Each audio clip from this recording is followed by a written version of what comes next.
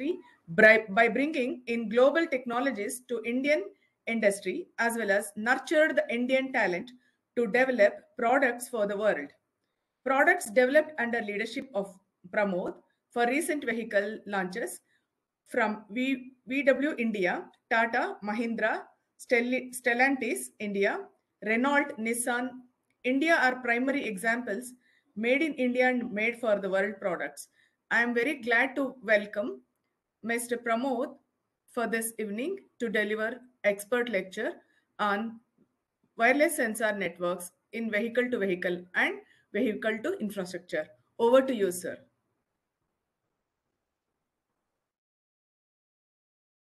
A very warm welcome to you, sir. So please, you can start your presentation. So it's a pleasure to have you here. Thanks, Dr. Shobha. Thanks, Nagamani, for the very warm welcome and introduction. Happy to be here. I'll just share my screen. Let me know once it is visible. Sure.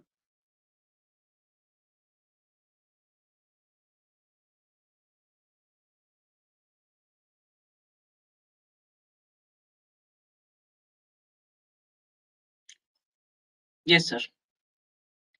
The presentation mode is fine. You can just go ahead. Okay. Yeah. Good evening, everyone. Glad to be here, and it's a privilege and honor to be invited for this IEEE webinar. Among many distinguished scholars and academicians. I think it's a very interesting topic, wireless sensor networks in V2V and V2I, something that is very, in a way, encouraging, as well as that such advanced topics are being discussed in IEEE forums, particularly in India and in Bangalore. So I'll start my presentation with the brief introduction of WSNs, and then the industry view of WSNs itself, and then I'll get into the specifics of automotive. I'll keep the first part brief. As you know, there are various sensors which gets networked and then connected to a gateway, and that gateway gets connected to a cloud, mainly focusing on data sharing, and that gets seen by on a mobile or any other end user device. And in automotive case, it's majoritively a cockpit display. And this is where Visteon plays a major role, along with some other ECUs like battery managing system. I'll briefly touch upon those specific use cases at a later point of time. And basically, the main aspect of this such a sensor networking is to gather information, particularly on data like light, temperature, sound, pressure, and then do some data processing in the cloud, and then take actions, either to predict or to bring in some sort of a corrective action. So now these in terms of WS and networking architecture, we have one is layered architecture, other one is clustered architecture. This is a multi-hop network, whereas multi-layered network, whereas this is only a two-layered network. Here many hundreds of sensors nodes gets connected and then communicate with each other. Whereas here it's kind of clustered. The node sensors itself gets clustered and then gets connected to a base station, and then they communicate. So that's why you see a two-layer here. Here it's a multi-layer. And this is mainly, again, based on leech technology, which is like low energy networking. So that's the main perspective of networking here. And in terms of each sensor node itself, as you all would be aware, it mainly has a power unit, which drives the power for this standalone unit. And all of them more or less would have one sensing unit, a sensors. It could be a CMOS sensor, and then one processing unit with a built-in memory or an external memory, wherein it mainly processes the data and then uses a communication unit, basically a transceiver, to communicate to an external device. Depending on what the functionalities, we may or may not have a position tracking as part of this sensor node, also a mobility unit. So these two are optional, but rest of the things more or less would are integral part of any sensor node. And most of these sensor nodes are stationary, and also they need to have more or less continuous connectivity to in a way another. May do some power optimization and those kind of things, but I think the connectivity part would be constant.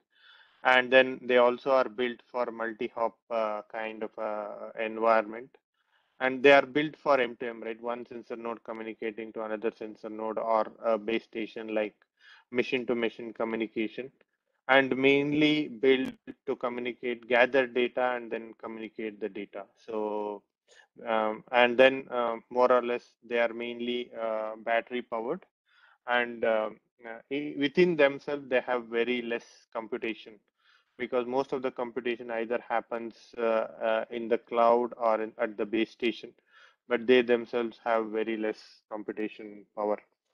These are the typical characteristics. And then various WSN technologies that are more or less exist in the market are Zigbee, Bluetooth, Wi-Fi, Z-Wave, wireless HART, ELO-PAN, and WSNs. Out of this, I think the first three are majorly accepted in the market.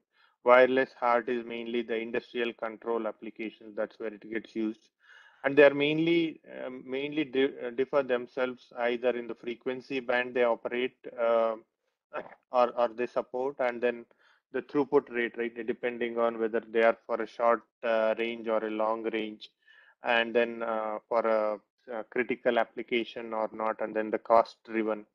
So these are the various parameters. Each one has its own advantage and disadvantage. But I think for majority of the short wave or short range communication, Zigbee and Bluetooth, and to some extent Wi-Fi now, because the complex design that existed in Wi-Fi is now coming down. So that's why Wi-Fi is also gaining more popularity. And we are also seeing a low power Wi-Fi related devices with better power management. So that way, these three are more or less popular, and wireless HART is in specifically in industrial application is gaining popularity. So, and this table gives a comparison in terms of coverage and throughput. Uh, I'll specifically come to automotive specific how some of this gets deployed, but on a generic level, these and many more exist. And also wireless sensor market itself, currently in 2020, it was valued approximately around 46 to 47 billion dollars, and this is supposed to be projected to close to 124 billion dollars, with the annual growth rate of 17.64 percentage. Currently, the largest market is North America, but Asia Pacific is the fastest growing market, particularly driven by Australia. These countries are driving this change. Singapore uh, catching up in wireless sensor networks. And what is driving this growth, particularly, is the smart city initiatives that majority of the governments are taking up. Uh, um, Autonomous vehicle related projects or the investments that are coming up from automotive companies. And the other key aspect is also uh, in a way, uh, making the end use cases that could be possible with 5G.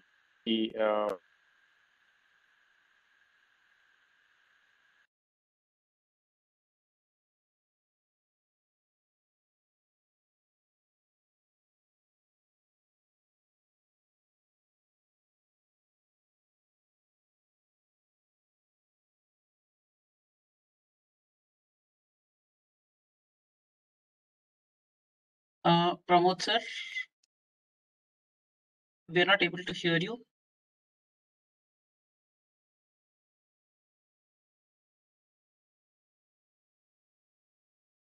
Hello, ma'am. I think his network is not proper. Can you just call him and tell him to switch off his video and just Right. be... So Yes, sir. Yes, sir. Now you are audible, sir. Sir, I okay, think you sorry. can put off your video and for the benefit of the clarity, Okay. because your audio is getting crumbled. Yeah, yeah, I will do that. 1 second.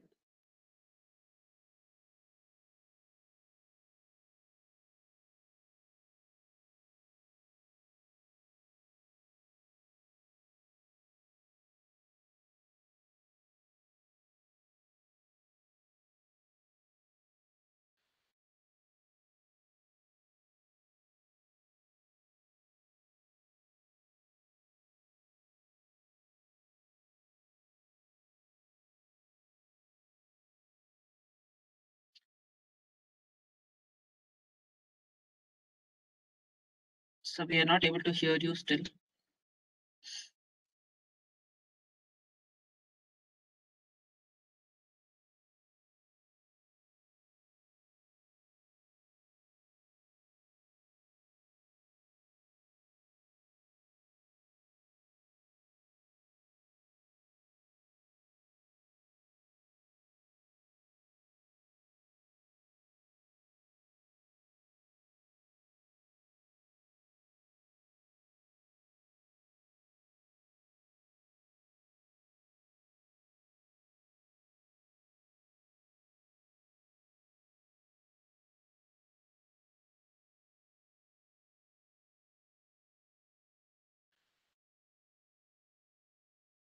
And Nagamani ma'am, can you just call and talk to him? Hello, ma'am. I just called. He said that he will change the network. Okay, okay, fine. We'll just wait for him to get back. Okay, sir. Okay, ma'am.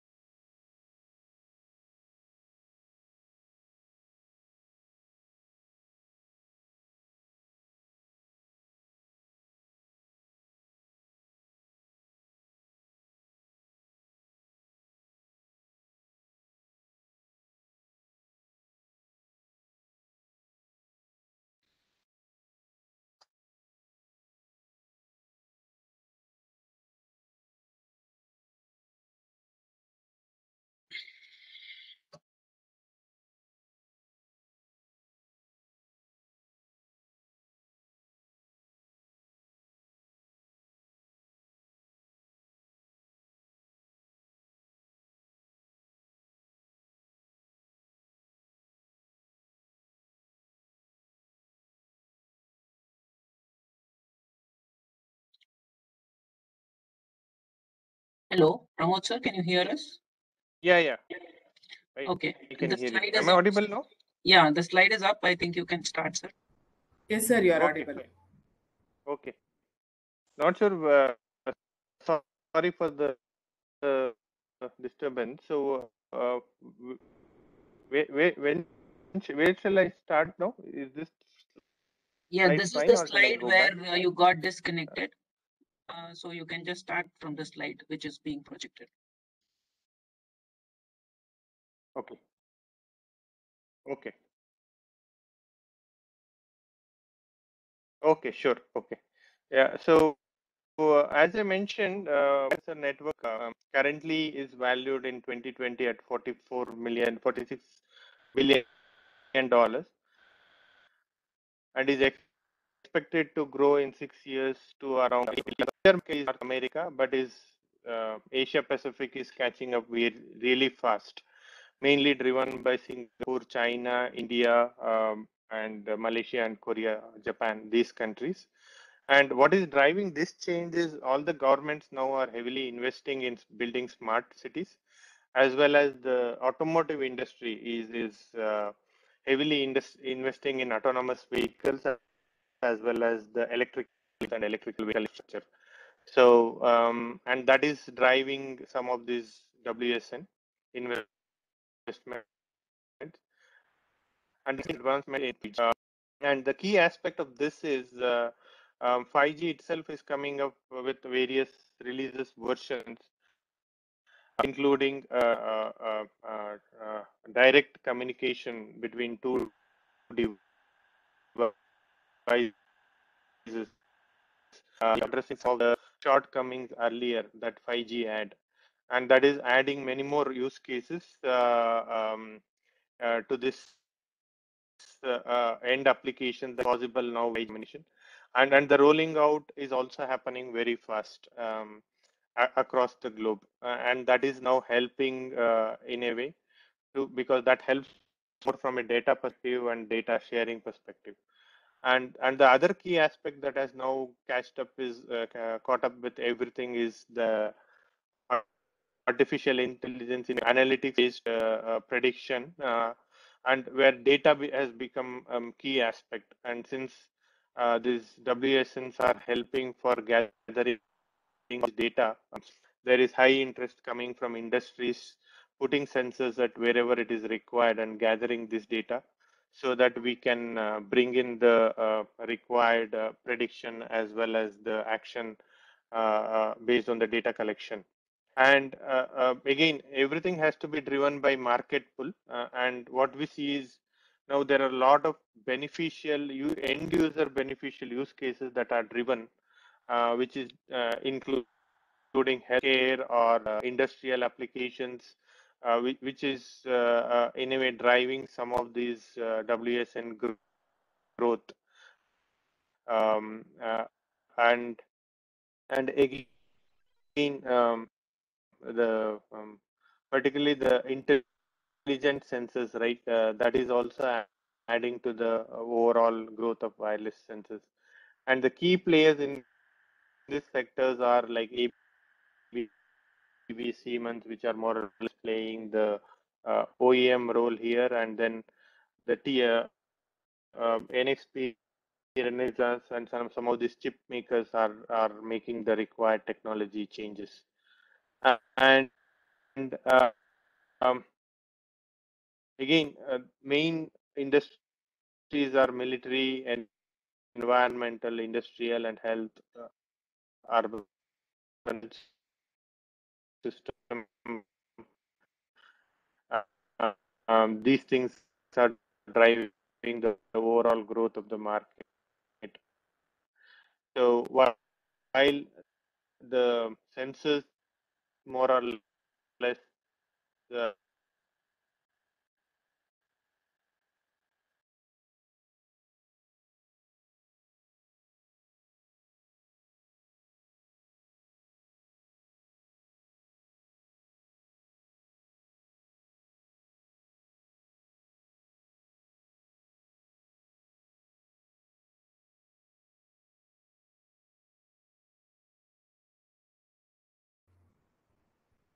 Hello, sir. We are not able to hear you. for example, any urban indoor related things might have medium throughput and medium robustness. So these various aspects also decide the sensors nodes and the sensor technology that in a way what kind of combinations and what technology, what node, what sensor gets chosen accordingly.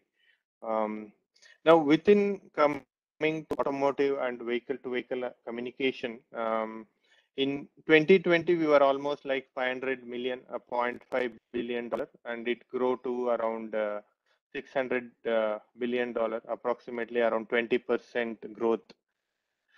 But now this is projected to grow to 2.3 billion with a 38% CAGR in almost like 4 years. And the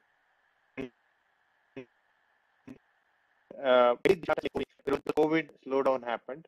And the other thing also is industry started mainly prioritizing investments. That's why to some extent ADAS, driverless car, as well as V2X, particularly in that V2X went little bit into the back burner. But now with 5G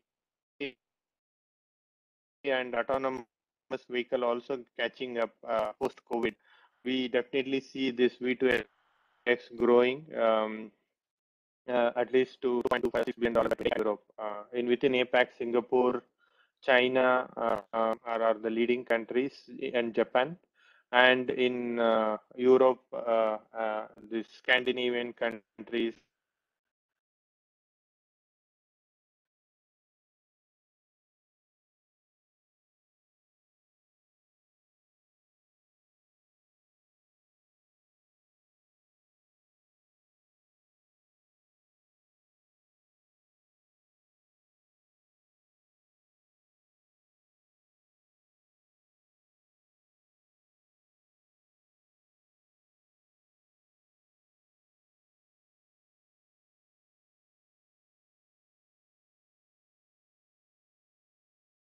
Pramod sir, you're not audible.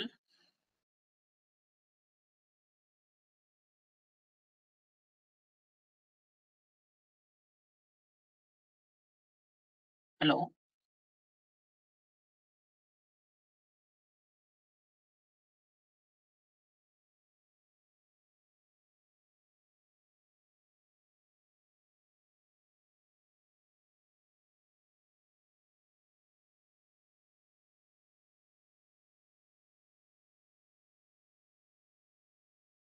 Hello, Pramod sir.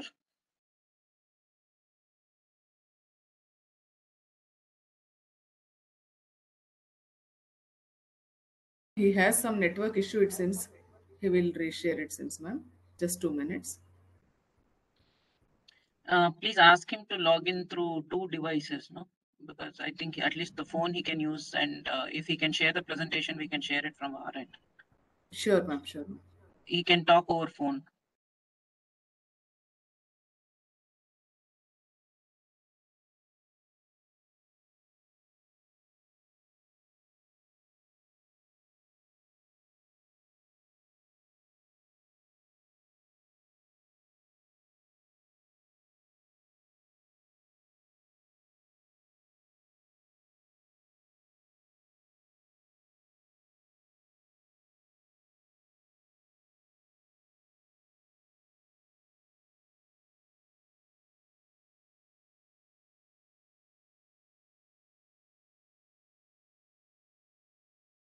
Hello? Yes, sir. Sir, if you're having challenges in network, you can just share your slides. I can share it here, and you can talk over the phone for the audio. Okay. Yeah. If that works out for Let, you. yeah, let's try it because it's a little bigger slide. So sharing now might take a little longer. So we'll try to see, okay, if this Okay. works. Yeah, sure. Okay. Yeah. So it. Yeah, as I mentioned, the key drivers in this area are Qualcomm, Autotalks, NXP, and Renesas, which are the semiconductor companies. Bosch, Delphi, Continental, Visteon are promoting mainly the V2X devices as well as the display units. And among OEMs, Toyota, GM, Ford, BMW, and Volkswagen are more or less leading these V2X and different from any other domain in terms of WSNs are one is in automotive world, as we know, the vehicle acts as more or less mobile node, right? While the sensor itself acts as stationary. So that's why it becomes more or less hopping of networks or whatever is done by the vehicle. So it becomes extremely important that any either it's 5G or LTE or DSRC, any of the networking technologies, the vehicle connects seamlessly to all these base stations and the communication is smooth. Even handing over from during network change, crossing of borders, because those are the typical use cases where it becomes extremely difficult for us to maintain a seamless connection. So that's why that becomes one key aspect.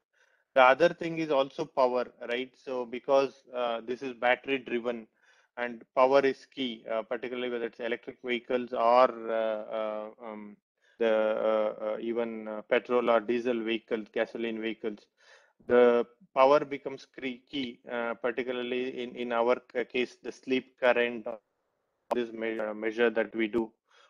It shouldn't cross like 4 milliamps, and those are the specific requirement that we'll have from OEMs. So all these sensor that way has to be extremely power sensitive units.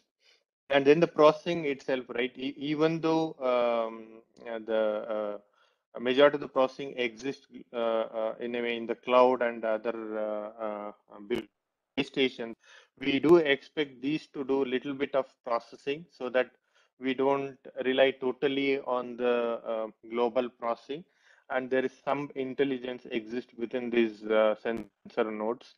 That processing power could be on the higher side, and also that way reducing the load on the communication channel. And then the other key aspect also is right the DSRC, CV2X, ZigBee, and long range LoRa, more or less. These four are the dominant main technologies that are involved in communication, and that's how we see majority of this gets employed. So, and in terms of ruggedness, right, whether it's a temperature, operability, or humidity, all that, and sometimes now we even get IP51 kind of requirement where it has to be waterproof, so that whenever any or high temperature like a 120 degrees, 85 ambient temperature, so those kind of requirement also come up depending on some of these hot regions, and they have to even work on minus 40 degrees Celsius. So that's why it becomes very key that these are highly rugged and functional. And some of these are safety critical uh, safety critical sensors. So that's why safety and security, particularly the cyber security aspect, also becomes very key. As I mentioned, the four key technologies are long range, ZigBee, DSRC, and CV2X. These are more or less get used. ZigBee gets used within the car. I can give you one specific example, or within the parking lot and areas. DSRC and CV2X more or less becomes vehicle to vehicle and vehicle to infrastructure communication long range. So and now the 5G V2X, particularly what we call REL 16, is gaining a lot of momentum in the market, generating a lot of interest within the world. Side linking, that means Earlier, what was just possible between base station and device now enables device-to-device communication. And this was particularly important because when the network is not available and or when the network is, because in all regions we will not have 100% seamless network connectivity. We can rely on the vehicle-to-vehicle communication or device-to-device communication, fulfilling some of the critical autonomous driving as well as semi-autonomous driving related use cases. So this is where I think majority of the interest is also coming in the OEMs. And what is happening is, even from a chipset standpoint, this V2X as well as the 5G becomes available in a single integrated chipset, and that helps more from a device making of those telematics units or connectivity units, what we call, also easier for tier ones like us. And that's where now we are getting many requests from OEMs towards having these integrated solutions to be made. Um, Particularly in India, this was on a little slower side, but from this year onwards, there are a lot of quotations, requests for quotations or proposals we are getting, where both CV2X and 5G integrated solutions are being requested. As you all know, automotive more or less is a 3 year, 2 to 3 years development life cycle, and with a lifetime of such a device around 7 to 10 years. So what I expect then is this such a technology coming to market in 2024 and 2025, at least in India, and then gaining momentum as we go towards the later half of 2027, 28. So that's when we see more traction or more vehicles with these features running in Indian cars. So current visibility is introduction of this in 2024 and 2025, at least CV2X in Indian vehicles. Again, more or less architecture, again, vehicle to vehicle is also there, or vehicle to base station is also there. So in some cases, it could be hybrid, ad hoc hybrid related communication as well. So what are the specific challenges in WSNs related to automotive is we see RF channels, right? Like particularly powertrain, where which have high metal parts. So what happens is there's high absorption of RF to more or less communication dealing with multipath propagation, and also has to overcome a lot of non-line of sight scenarios. So this becomes one key challenge for WSN design makers in an automotive world. And also we see, because in nowadays there are many mobile phones, and infotainment also has many Wi-Fi, Bluetooth connections. There is a lot of, again, RF interference keeps happening within these devices. At any point of time, we see around 5 to 6 mobile phones getting connected within the car. And then infotainment itself is having like two Bluetooth or one Wi-Fi related connections, which is causing a lot of interference, and managing this interference and keeping out the noise, but making sure there is no impact on the throughput is also one key challenge. And the other key thing is in scenarios like parkings lot, right? The vehicles are placed next to each other. That's why there is a lot of signals being caught from those vehicles as well. And this happens particularly if in a driveway or in parking lot, a drive theater, so where or any of these events like Olympics and or such kind of high events, we see these challenges coming in. And the other aspect, as I mentioned earlier, also consistency and robustness of data communication. This is very key, particularly looking at the criticality of some of this data in autonomous driving and safety critical applications. And I already spoke about minimizing energy consumption. And the other key aspect also is functional safety. That's why majority of these devices has to be ISO 26262 compliant, and cyber security or security is another key aspect. So we see now majority of the Indian OEMs that way also mandating cyber security in all the at least telematics devices to avoid any of the intrusion coming in or wherever the wireless connectivity exists. So, and again, the general automotive requirement like long temperature range and mechanical robustness and cost efficiency are other key things. So that's where what makes WSN critical success factor in V2X is designing a WSN that can identify, configure, and join a static network in a more automatic and reliable way. Because as you know, majority of the people, particularly who works in the field in an automotive world, are mainly from mechanical background. They may not have all the electronics or the technical know-how of maintaining and monitoring some of these devices. So it becomes that way extremely important that these are self-driven networks than human-dependent networks, so that we take out the human angle or as much as possible. And then the other key aspect is they have to be synchronized and robust in terms of data communication, so that the data reliability is there. And then otherwise, if this becomes a question mark, the usage of WSN itself becomes a question mark, because this is key for the success of such a network in automotive. And automatic sensor and actuator configuration, again, this is also linked to the same point, because what happens is, again, if any of this has to be done at a dealer or at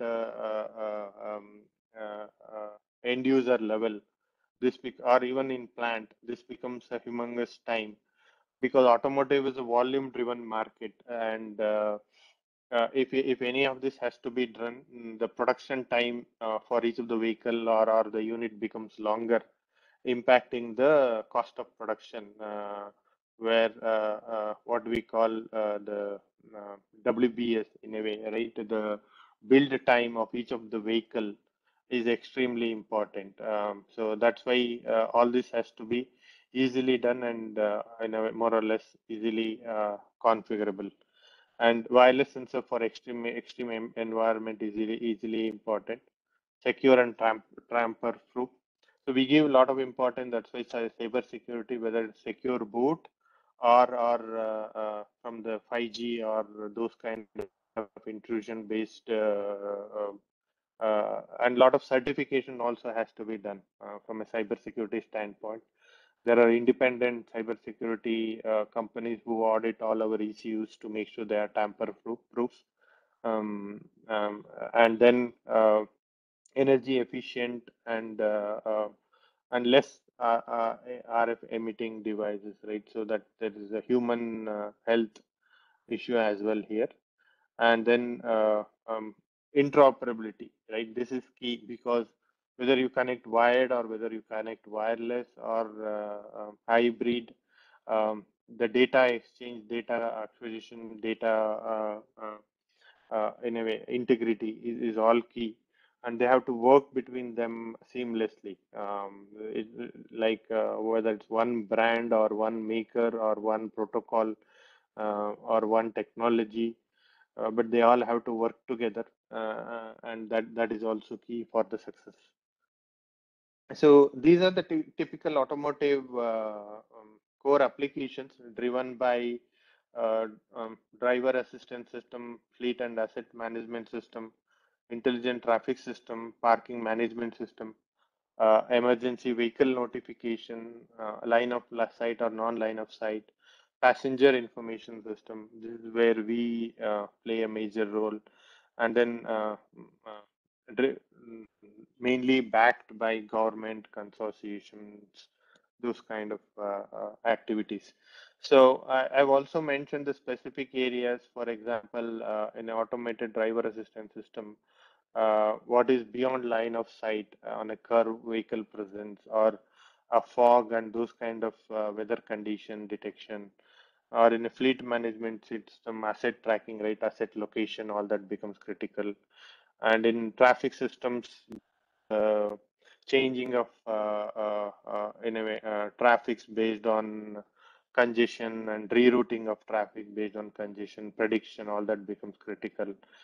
Parking management system, like free and occupied parking, how do we predict which day, which time parking becomes full, and parking space planning in urban areas, all that becomes critical, or some of the areas here. So there are many such applications and that are now coming up, which are driving this market.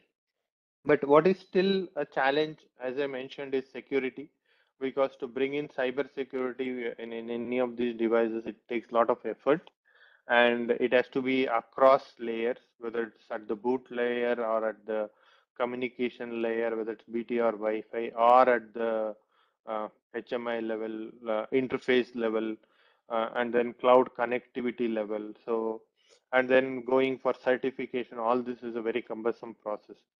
So that still in a way hinders us from bringing this seamlessly across cars or vehicle. And then, as you know, automotive is a volume driven and cost competitive. Like unless we get bringing this only in one or two vehicles may not justify. It has to be widely accepted, and then extremely cost competitive product, and they should see the value.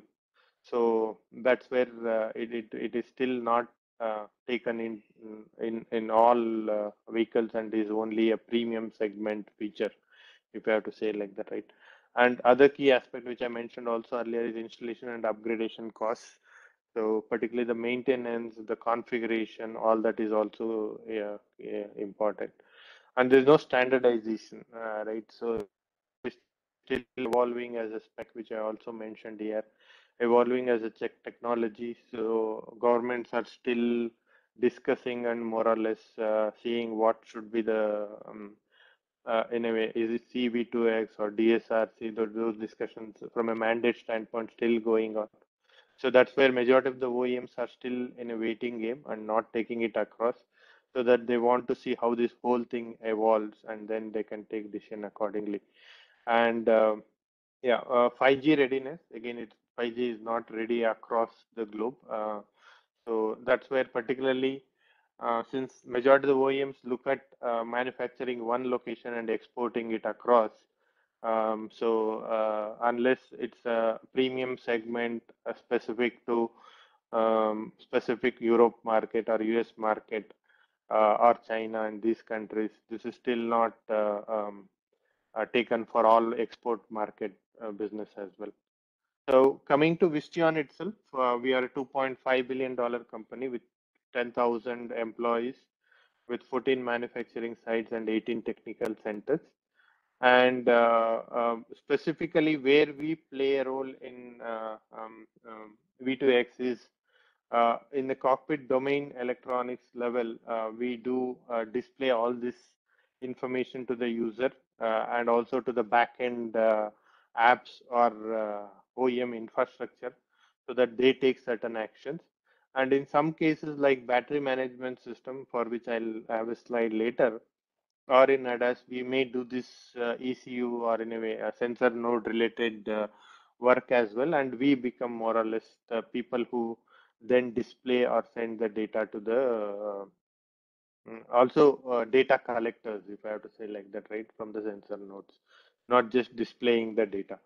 And these are various OEMs that we have worked, or we are working, or we continue to work. This is an expanding business, and we are there across commercial vehicle, two-wheeler, or passenger vehicles as well. This is one key such product where um, um, WSN is used. for example, each of this battery is connected by a wireless node, which then communicates with the battery, communicates to a network manager unit. Again, via it, this is the gateway in a way, right? This is the sensor node. So they then get like temperature or all the parameters of this battery cells, each of these battery cells, what we call wireless cell monitoring unit. And then they communicate the related data to the wireless network manager, which has which then aggregates all this data and then communicates to battery controller unit. And this in a way takes action so that whatever needs to be done, right, either to lower the voltage or lower the current, or charging, whether to be charged or discharged, or control the in a way speed of charging and speed of discharging. All that decision is taken care by battery controller unit. And this typically brings in all the advantages of wireless. Right now, you no longer need those cables connecting all these cells and then to the all these units, reducing the weight, which is key in a electric vehicle, and also maintenance that comes with all these cables. Right, the lesser the cables, you don't have to worry about loose connections and the cable related maintenance and cost. And the other thing is also this scalable. Like this is more generic solution. You can have 2 battery, 4 battery, 6, and keep on adding, and you configure this whole thing accordingly. So it's a scalable and reusable. So these components can also be taken from one vehicle to another vehicle and redeployed. So this is one key example where this entire WSN gets used, and here within the car, and this in a way connects to the cloud, and then accordingly the other aspect, this could be a 5G device or a DSRC device, which then communicates to the cloud and does the actions as well. So this is how one key aspect that we work on, where such a use case gets um, in a way. And the other thing is, as I mentioned, the ADAS and the related whole information that comes with it, particularly these telltales, more or less, or these chimes which gets played, communicate all the sensor data. Yeah, these are the slides that I had. Any specific questions, or uh, I would be happy to address. Any questions from the audience? You can unmute yourself and you can ask the questions.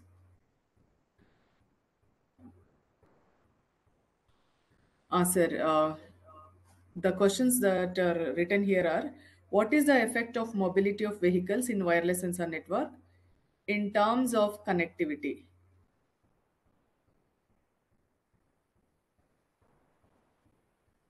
Sir, shall I repeat the question again?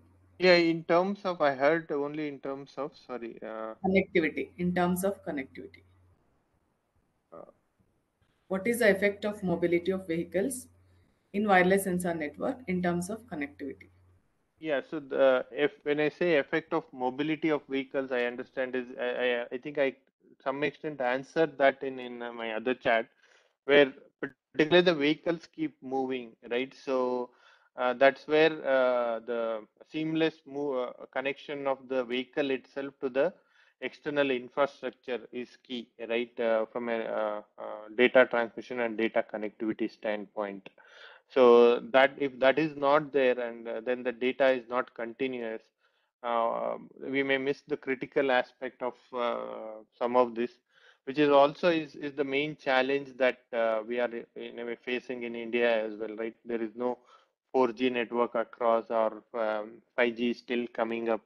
So whenever we try to bring in any of these features, the main uh, um, uh, challenge we face is the seamless network connectivity, particularly with multiple network service providers. They themselves are not working, or with this, even when we move from one state to another, when we cross the border, we see doesn't have seamless. So there are some of these challenges, which are the key aspect that we have to address to make this a more robust communication system. So that's one of the key aspect. Sir, I have one question, sir. Sir, how to address this battery of the cars, sir? Actually, will not last long for more than, let's say, 100 kilometer or something like that. So nowadays, I think some of the batteries are even better, like it's capable of giving some 200 to 50 kilometers that they are claiming. But uh, is that we can improve on the mileage or something like that? Yeah, so that is specific to battery question, but what such a system which I've already showed, right, helps is we can bring in the intelligence and check, right, how the charging and discharging is happening, and how do we make it little bit smooth so that the battery life remains longer, and we don't and we take actions effectively, which in a way impacts the overall battery life if it is charging too fast or charging too slow, charges discharges fully. So those kind of whatever that causes the battery health to deteriorate faster, we can monitor and control those things automatically. So that is one key aspect. That should take the battery life, which normally they say is 7 years now, at least as a warranty or as an average, and make it little longer, because this is the costliest, if I have to say, element of a car in a electric vehicle. And the other aspect is to improve the coverage of a fully charged battery itself. I think they're very advanced research is already happening, and some of these range are now in terms of 400 to 500 kilometers.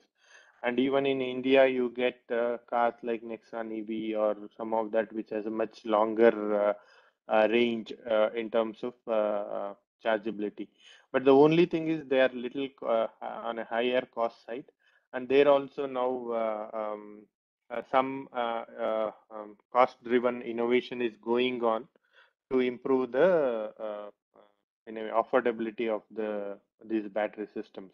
And there are business models also being worked out whether they can be leased out rather than paying it one time, so that or the battery is leased for 7 years and is paid and not they pay the entire battery amount. So those kind of innovative business models also being worked out. But at least globally, there are much better long range supporting batteries are available. It's just that they need to be make it more cost competitive. That's where the work is going on. Sir, one more question. Sir, what are the cyber security challenges that you see in this system? So one of the uh, participant is asking.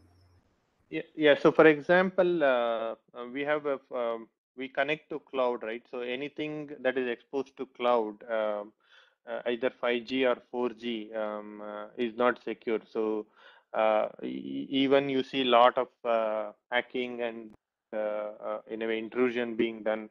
So it is extremely important that this so the intrusion come from cloud side also into the device.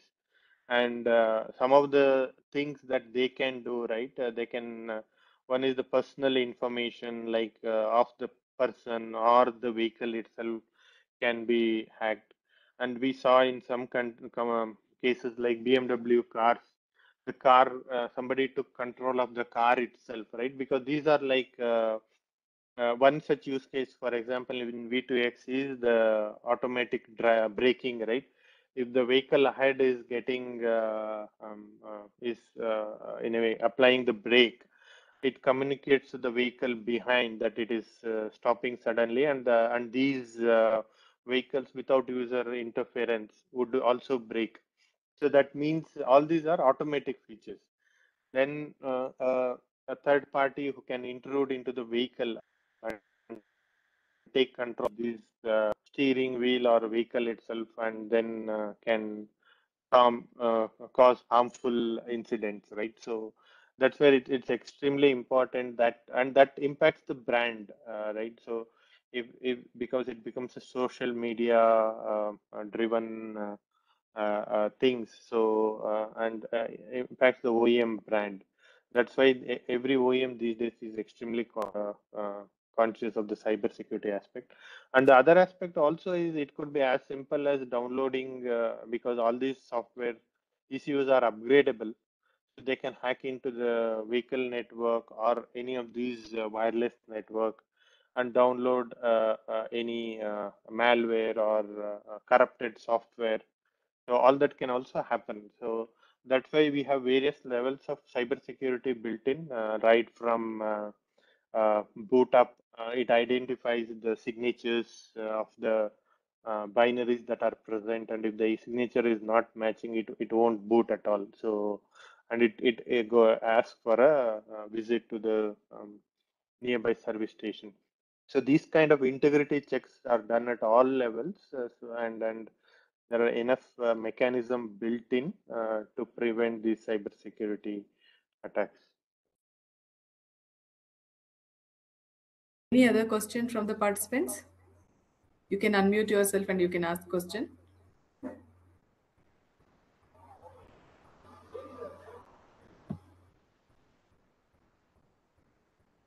And other key aspect is whenever such systems, that's why when we ship externally, we disable all the debug interfaces like JTAG or serial port, and also that there is no external connectivity possible for the debug ports. So, and whichever is user centric features, they only get exposed, and they are also certified for intrusion, and all the checks and balances are taken care.